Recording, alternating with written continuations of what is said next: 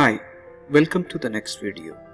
Sum of measures of the interior angles of a polygon.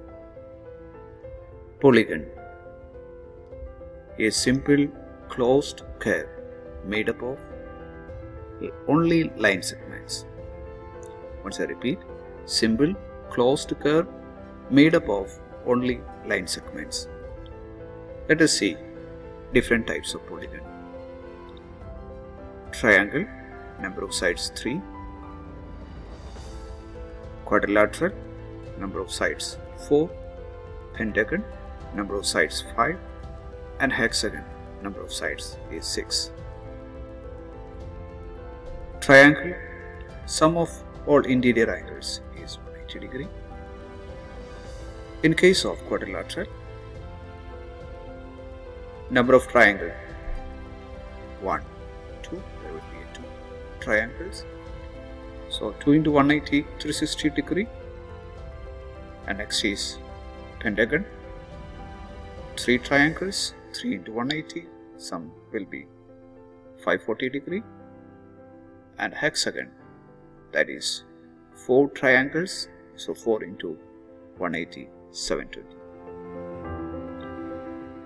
When we observe 3 number of sides, number of triangles 1, number of sides when 4, number of triangles is 2, number of sides 5, then number of triangles 3, number of sides 6, then number of triangles 4.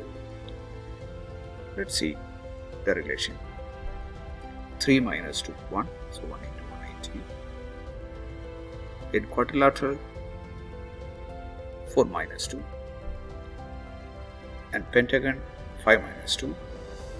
And hexagon, 6 minus 2. So can you tell number of sides is n, then the number of triangles are dash, n minus 2. Then angle sum equals to n minus 2 into 180 degree. So sum of the interior angles of a polygon is n minus 2 into 180. Let's see one example. Find the angle measure x in the following figure. So is a quadrilateral, that is called AB, C and D. The angle D is missing. So first of all, we should find sum of the interior angles of this polygon. So we should find out number of sides. Here it is 4 sides. So n is 4.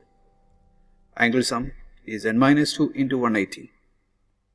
So we should write 4 minus 2 into 180. So it means 2 into 180 is 360 degree. 1 is 120 degree. Then 130 degree. 50 plus x, total 360 degree.